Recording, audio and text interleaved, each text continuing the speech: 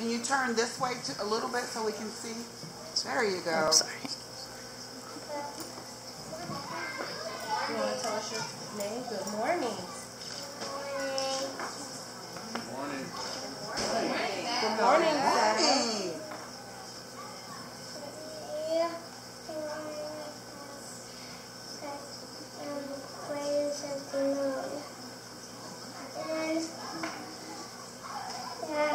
I put white sand on it, and I dropped the water and made Play-Doh. Then Daddy put that sand on it, and then dropped the water and made the white stuff come up. That's what happens when the meteors hit the moon. We walked a lot, walked on it all the way, and we hung and walked a huge walk, and then I made a huge hole, and it pushed a lot of sand out of it, and made big white spots with Play-Doh. And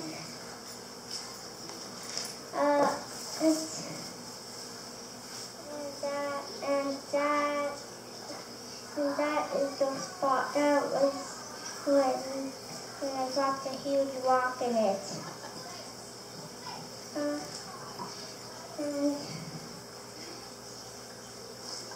And when the meteors hit this time, the meteors hit this side like that side, and then middle like that side.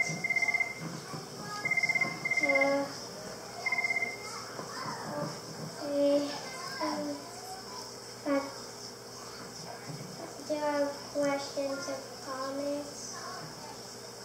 I have a comment. Yes.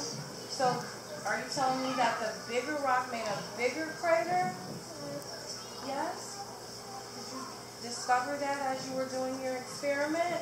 Yes. Anyone do you have a question? Anyone else have a question? I have a question. Daddy. Were those rocks part of your collection? Yes, but you were there. A leading question. What about when you did it further up? See, we did it from further up too, remember? You were there too. Okay. But what did you observe when you did it from further up? Higher. I made a bigger hole. So longer the distance, bigger the hole? It's going faster. Oh. It's going faster. Yeah. Let me just go hit. Right here. Anyway. Damon.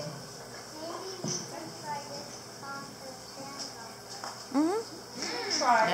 Yeah. Sorry, I couldn't hear you. He said maybe we can try it in the sandbox outside.